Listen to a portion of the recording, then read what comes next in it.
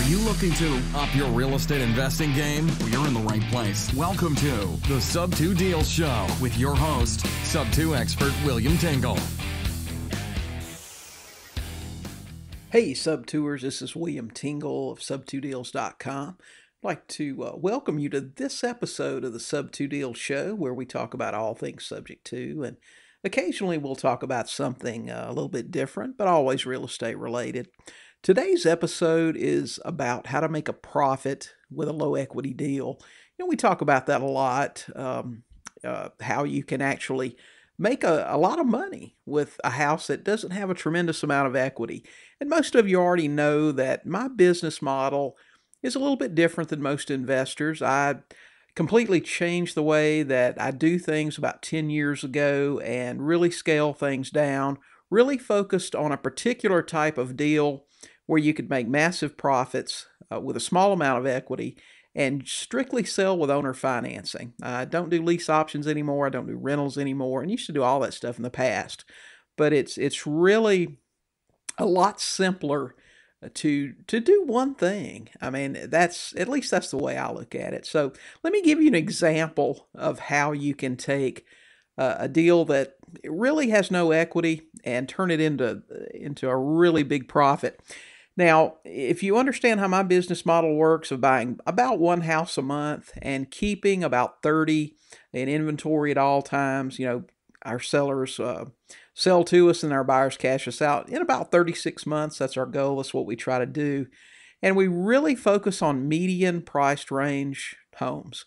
Now, I work in 4 different markets in the U.S., and in every single one of those, the median price is going to be somewhere between $175 to $225. Now, our real sweet spot for me is about $177,000. And I know that's a precise number, but really that's calculated based on all of the median prices in the markets that we work. And we will buy houses cheaper. You know, we bought one a few months ago that was only worth about $120, and then we've gone as high as $300. So, you know, we will deviate from that slightly, but I find that the $177,000, $200,000 price range has the largest pool of buyers. You've got first-time home buyers. Some of them can afford that price range. People in nicer homes that are downsizing, you know, that want to keep something still nice. And depending on the part of the country that you're buying in, a $200,000 house can be very nice. So that's the range that we operate in. But for our example today, I want to use our perfect priced home, which is $177,000.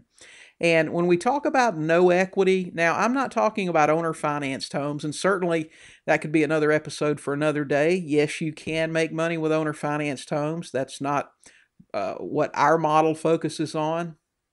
We're typically buying today at about 90% LTV. So what that will allow us to do is buy a home that's valued. Now that's actual market value. That's what it would sell for if a realtor listed it and someone came in with bank financing and bought it at $177,000. Now that means we're buying that house for about $160,000. And that means that we're paying about 90% LTV. Now, how many sellers can you find out there day to day that have a house in this situation, 90% financed, that you could take over the payments on? I'm going to venture to guess that if you really set your mind to it, you could go out and buy half a dozen of them this month because they're everywhere. And in a lot of these cases, by the time these people listed, by the time they paid buyer concessions and the discount that they would probably take, because, you know, your buyer's always going to offer a little bit less in most cases. And by the time they paid realtors' commissions and any other cost, they would most likely have to come out of pocket. It would be very close. I mean, there certainly wouldn't be any profit to be made. So these deals are easy to find. They're all over the place. Picking them up's no problem. Now, if we buy this $177,000 house, we're going to mark it up just a little bit for our purposes, and typically that's going to be between 6 and 10%. Now, I know a lot of investors out there talk about marking them up 15%, 20%. and apparently they're doing well with that. But we really want to offer our buyers a value. They can benefit from some of the appreciation. We're not trying to take everything. And I think that's been one of the real keys to the success with the program that we run. We run about 83% success with getting our buyers to cash us out within 36 months, which is our goal. And the vast majority of the remainder 17% just stay on and continue paying. In fact, in the 10 years that I've been doing this, I can count on one hand the number of homes that we've actually had to take back. We qualify our buyers very well. We put them with a credit repair specialist, and we really focus on trying to get them ready to get that good financing. So back to our example. Now, we bought this $177,000 house for $160,000. Now, our sellers bought this house for $175,000 about 4 years ago, and of course they've got a little bit of principal pay down there. They're down to $160,000 now. Their interest rate is 3.2% on a 30-year note, and that makes their principal and interest payments $756 a month. Okay, now we're going to sell that house with seller financing for $194,000, and that's just marking this house up about 10%. We'll collect a $15,000 down payment, and that means that we'll finance $179,000 for our buyer. Now, we typically, for our buyer, we're going to put them on a 40-year amortization, and some investors, will do this amortization interest only to make the payments even lower. But we do put them on an amortized note, and we do set it at 40 years. And we do that for a couple of reasons. It's going to make their payment a little bit lower, and it's also going to allow us to accumulate some amortization a lot quicker than they do, which is going to make the back-end payday quite a bit bigger. But we'll get to that in just a minute. Now, in this case, we'll be financing our buyer at 7.5%, and that'll make their payment $1,178 per month. So what this is going to give us is our initial $15,000 down that we'll collect, and then over the course of 36 months, we'll collect $422 a month in cash flow. So that's going to give us about $15,200 in cash flow over the 36 months. In the 3 years, when our buyers are ready to refinance, we'll have a back-end payoff of about $30,000. So as you can see, we're going to make almost $60,000 over the course of 36 months on a house that was 90% financed, and really at the acquisition appeared to only have about $17,000 in equity. When our buyers pay us off, our underlying loan will have a balance of about $148,000, and they'll still owe us about $176,000. So that's how it works. It's just a matter of getting the spread in the interest rate, the difference in the term, and a slight difference in price.